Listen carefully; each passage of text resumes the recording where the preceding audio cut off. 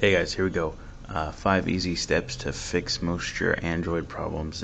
Hopefully you're taking notes. First, you're going to open your app drawer and you're going to find the Play Store. Your icon might look a little different. Then you go hit this Play Store at the top left corner and select My Apps. And the fifth and final step will be to hit this Update All button right there. And there you go. That's how you fix it.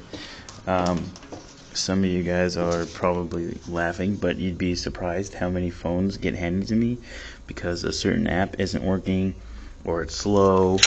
And when I check their Play Store, there's a list that goes on for days of apps that need to be updated because they don't update their apps.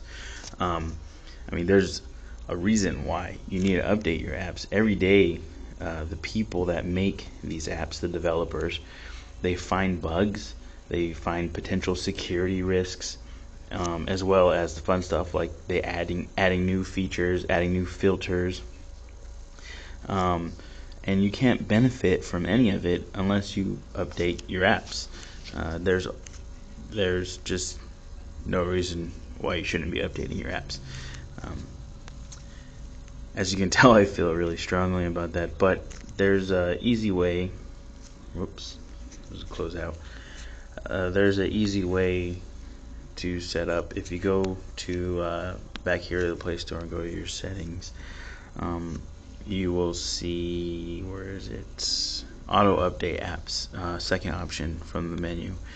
And I have it right now to auto update apps over Wi-Fi only. So when there's a Wi-Fi connection, when your phone connects to a Wi-Fi, it'll automatically update your apps, so you don't have to. The only time where your phone won't automatically update the app is when there's a permission change. So let's say an app is requesting